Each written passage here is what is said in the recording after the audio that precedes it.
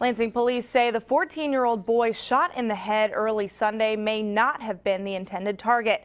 We've learned DeHaan Bogan was with a group of people off Burnway Drive near Waverly when another group shot at them.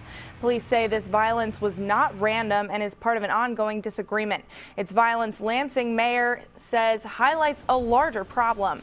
We will continue to try strategies, working with the community, using the best police technology available.